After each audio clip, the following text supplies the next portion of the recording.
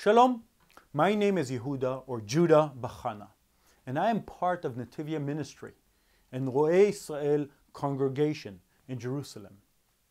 This video is an introduction and an invitation to join us in a series of lessons on the weekly Torah portions from an Israeli Messianic Jewish perspective. I will call these lessons once upon a week. And in the coming year, we will be studying the weekly Torah portions, discovering together the treasures of the Word of God.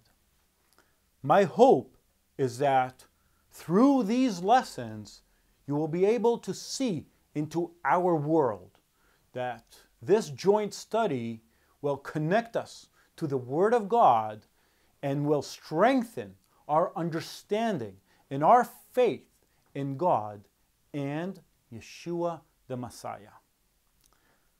Let's start with the first question. What is a weekly Torah portion? The 5 books of Moses, the Torah, are divided into 54 parts or portions. It is our custom as Jews to read and study and discuss one of these portions throughout the week and on Shabbat, so that through the year we cover the entire Torah. This yearly reading cycle begins and ends on a holiday of Simchat Torah, immediately after Sukkot, the Feast of Tabernacles. The division into portions is always the same, so that in every synagogue in the world, people are reading and studying the same text. The Torah portions' names are called by the first word, or by the central word in the first verse. In ancient days, the first word was used to define the portion, because the Bible's division into chapters and verses only happened in the year 1205. Before that, when someone wanted to point to a specific text in the scriptures, they would use the first word, or a few first words in the beginning of the passage. Till this very day, handwritten Torah scrolls are not divided into chapters and verses. In the Gospel of Matthew 27, Yeshua spoke to his disciples from the cross. And he said, Eli, Eli, lama azavtani? Eli, Eli, lama shavaktani? Which means, my God, why have you forsaken me? We can go into a long explanation about who had forsaken Yeshua and why. A long theological discussion.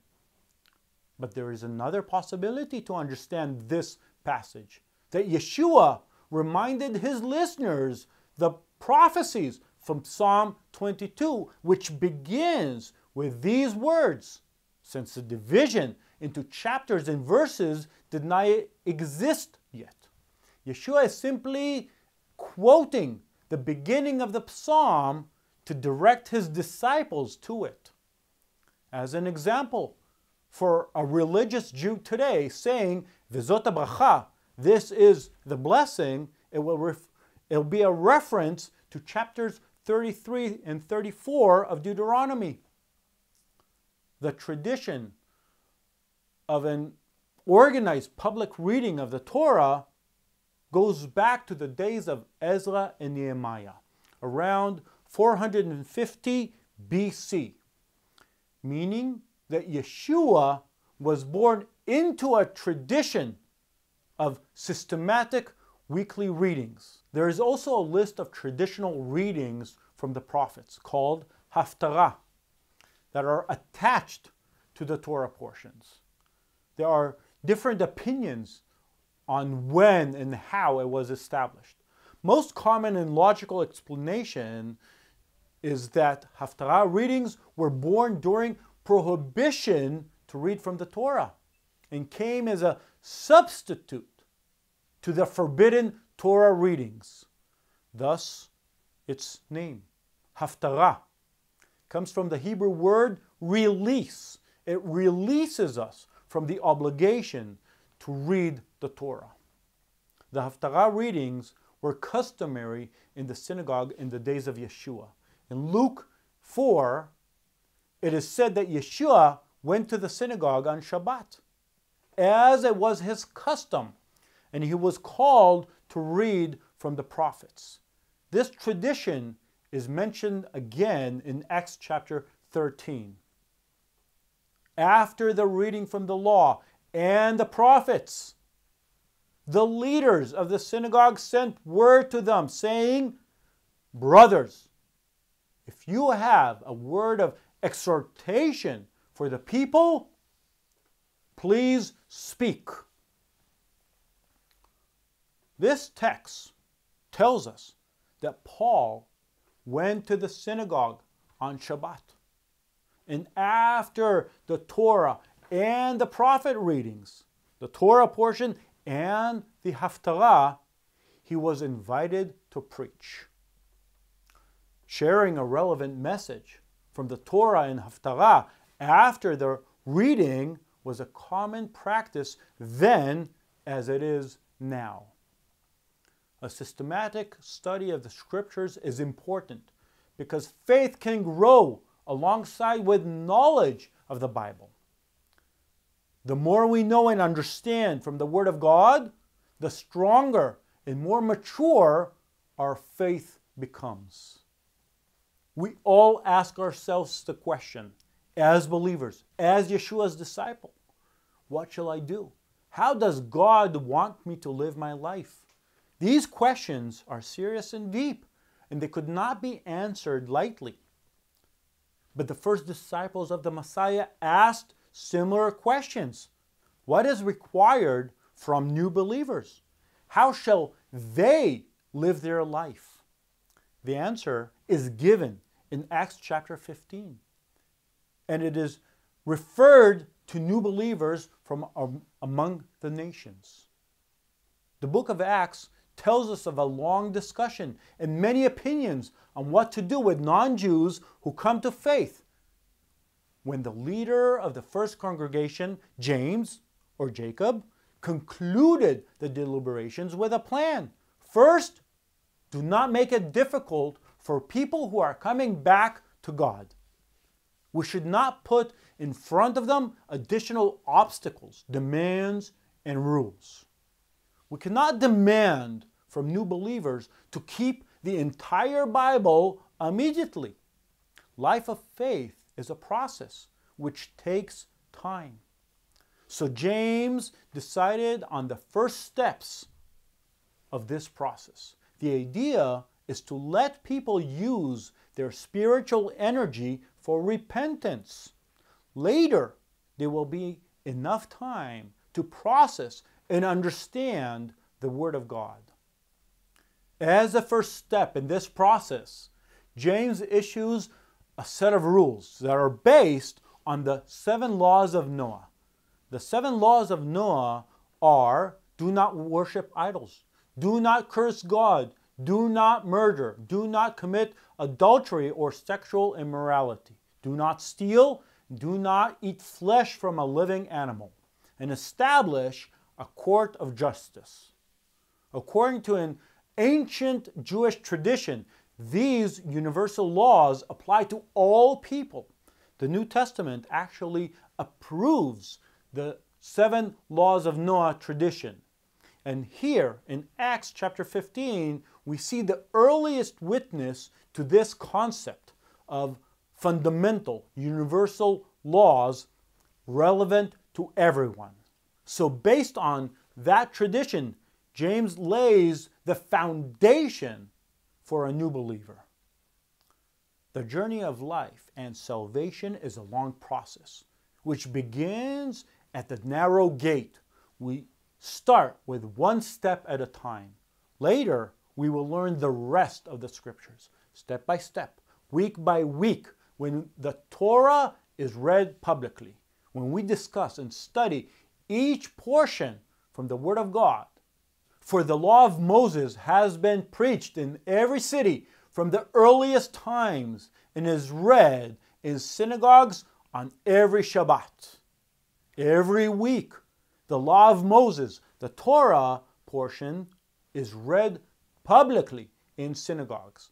Every week, people will go and learn, step by step. This ruling of James, the apostle, is still relevant because today, in every city and every synagogue in the world, the same Torah portion is read out loud.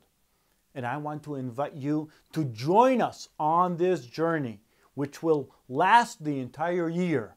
We will go through the portions together. We will go through the entire Torah. I would also like to encourage you, regardless of these studies, to read these portions by yourself, as a family, and then discuss them together in an informal atmosphere. My suggestion is to make a cup of tea or a cup of coffee, cut some cake, and then talk to each other about the Torah portion. I'm saying this because teaching kids the Word of God starts with us, parents. We raise our children in a protected atmosphere. As believing parents, we do not expose our kids to wrong content. We control what they can watch on TV. We make sure to use clean language. We teach them good manners. We encourage them to help others and to stay away from bad influence. We keep them protected, and rightfully so. The world outside is cold and lonely. It is ruthless and cruel. It is right to protect our loved ones in the best way we can. However, the day will come and they will go out to the big world, and it scares us. We ask ourselves, did we prepare them for what is waiting outside? Did we feed them enough spiritual food? Did we give them a strong enough foundation to deal with this world and win?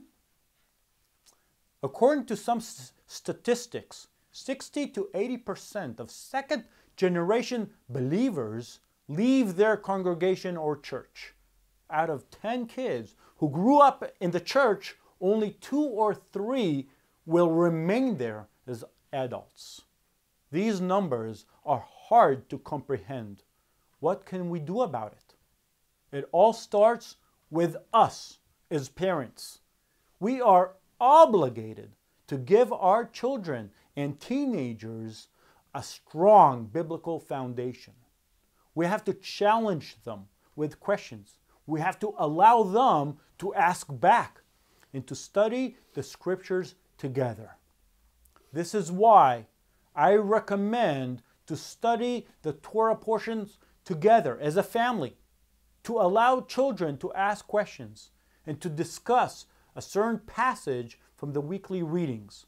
So, in addition to your family discussions at home, I also invite you to join us and study the portions together.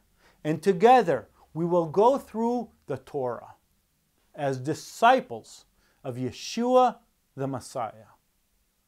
See you in Genesis.